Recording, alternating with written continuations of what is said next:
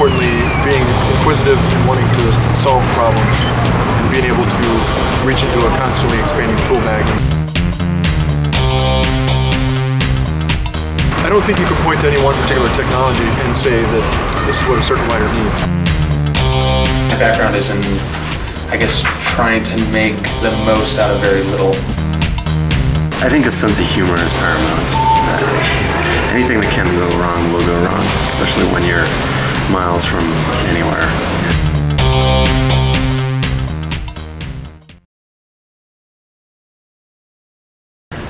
You know, that's shrouded in mystery.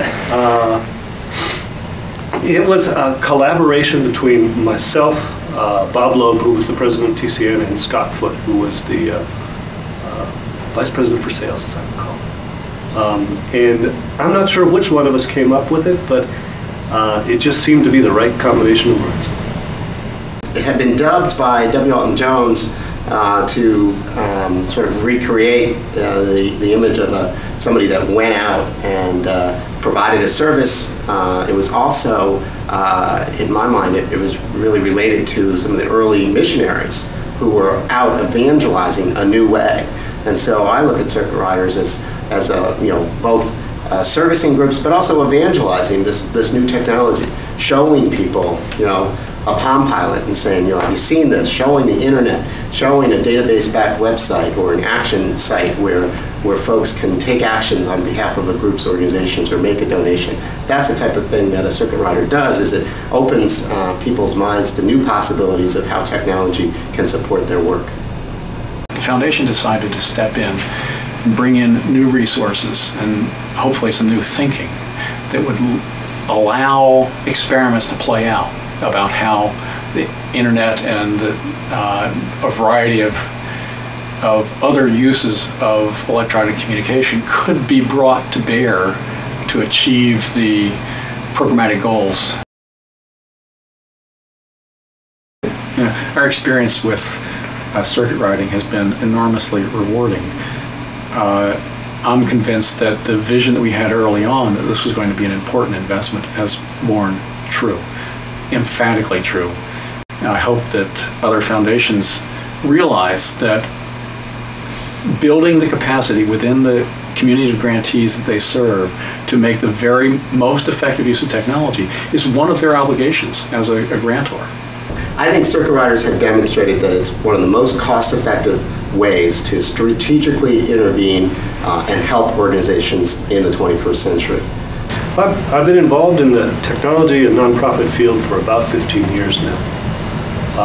And the perception of technology and its application has changed. It's becoming realer. I don't think foundations can ignore it anymore. Remember, a lot of foundations play in the world of investments and the stock market, and they can't ignore the fact that technology is changing that world. It is also changing the world of the nonprofit in efficiencies, in access to information, in access to public, in membership development.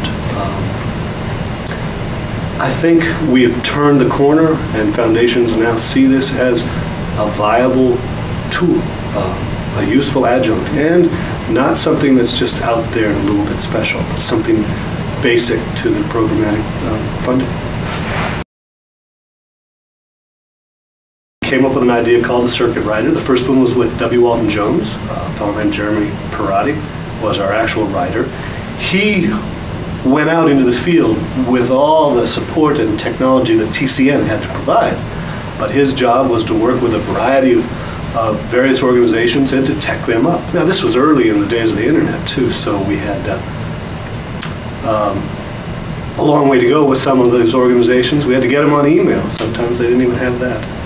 Someone who visits and works with multiple organizations, whether it's a service-specific or funder-specific or a geographically specific group of organizations, and provides consulting and guidance to those groups, specifically with their technology needs.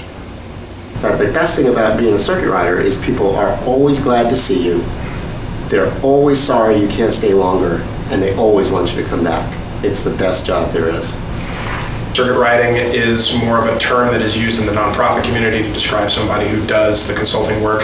I think that it has a little bit less formality to it, and so you can be a circuit rider, or I think people are more comfortable with that title than they are necessarily as consultant, especially if they're new to this kind of work.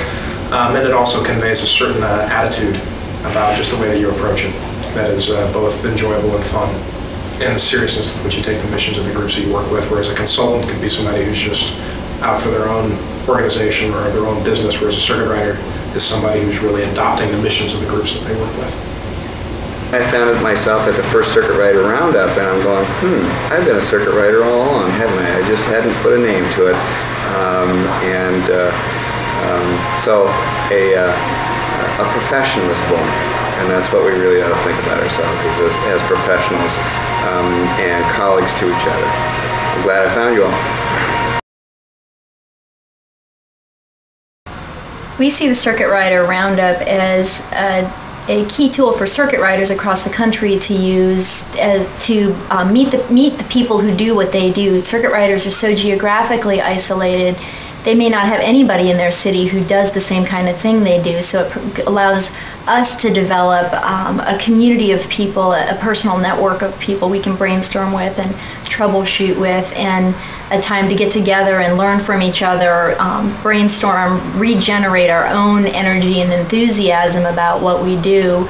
And then it provides some great time for us to figure out how we want to grow the community and how we want to grow collaboration within the community and make circuit riding what it could be. This year we're excited about the Roundup because it's an opportunity for us to collaborate with the Grant Makers for Organizational Effectiveness and the Grant Makers Evaluation Network, the sets of grant makers across the country who work with and deal with the same issues that circuit riders deal with on a day-to-day basis.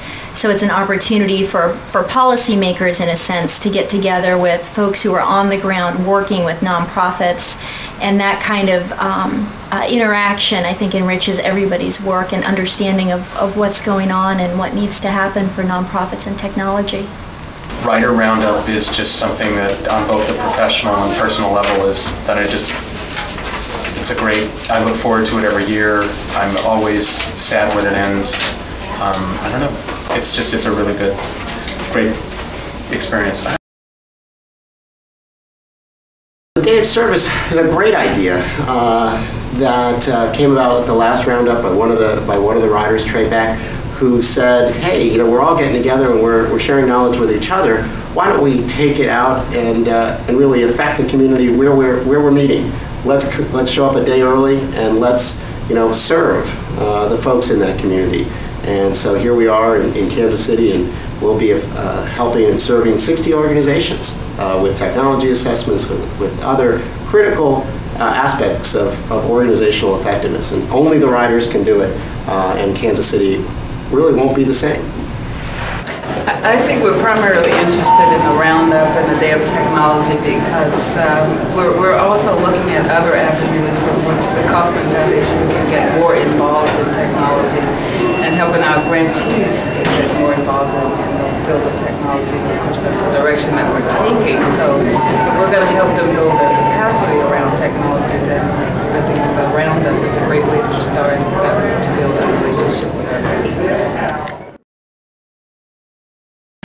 This is our beautiful matrix where we've scientifically picked out colors to identify things. So this side is our which organizations need assessment, and that side is what organizations need training. We've then divided up the riders to match both the criteria for matching these folks up with this expertise in some relation to the organizations that they're going to be going to, but then also matching riders with lesser experience or less experience in the rider field with folks that have a little bit more of experience to set up learning experiences and stuff like that. The other thing, of course, that's going on tomorrow is we have three trainings tomorrow. Oh, that's right. That are taking place. One, effective use of the internet, writing a technology plan, and eBase are all taking place. Great nonprofit database. Great nonprofit, and it's free. That's free. But everybody's going to get the same packet of stuff, but there are people that are going to go out. As you look on the board, there are some people that are only doing training and some people that are only doing assessments. Okay. But we've got 4 hours on site, and so if you finish doing something, you might be able to use the materials. And we also thought it would be valuable just to give everybody the tools just so they can look at them and use them as they wish. Good morning. Thank you all, first of all, for coming and coming here a day early. For those of you who are just here for the Circuit Rider Conference and taking your time out to volunteering today. It means a lot to the local community, and hopefully we'll be able to have a fun day. For those of you who haven't met me, my name is Frank Ordway. I work with an organization in Seattle called InPower, which is a regional nonprofit assistance organization that does technology planning and projects for nonprofits in the Seattle metro area. Now, some of you today are going to be training, providing tips and tricks and just giving some folks some guidance on their machines. And then some of you are going to be doing some technology assessment work, doing inventories, sitting down with the organization, getting to know what their mission is, and then giving them some advice about how they might be able to move forward with technology and how it supports their mission. Good morning. My name is James Season with the Local Initiative Support Corporation. I'm one of 41 field offices across the country. And I didn't know what I did was actually called Circuit Rider. So now I have a new job description to take to my boss and tell him this is what I actually do. What I ask for a raise at the same time. Exactly. Exactly. We've been designing a technology plan. This was kind of like a godsend. It just happened to fall in our lap right at the right moment. We've been doing this and we were working on it anyway. But having the chance to have them come in and critique it is really helpful. Or you can choose to just come to the website when you're ready to look at, let's say you have a specific question you want to see if the list has an answer. You can go into the list, maybe do a search on a particular topic.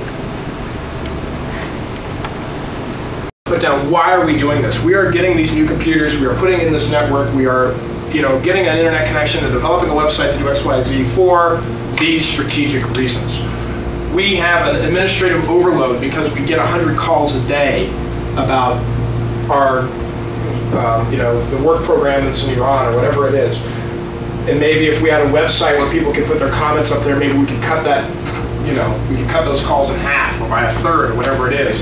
That's the strategic plan. We are hoping to reduce the amount of administrative overload by having a website that does X, Y, and Z. That complements the rest of the way that we... One of the things, we actually had one of the students teach part of the presentation after I showed her how to do something. So she got up in front of her boss and other people to show them how to write a signature file on their emails that they could send out to everybody. We had a great experience.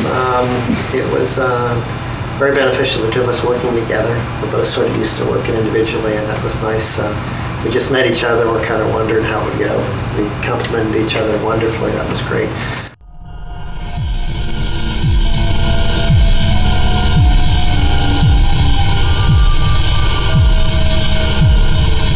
Rob Stewart at the Rockefeller Technology Project played a vital role in inspiring people to invest and to think about what this could do for all of us. And I think that if there is a history of circuit riding written, Rob will be on the large white horse with the silver around the saddle.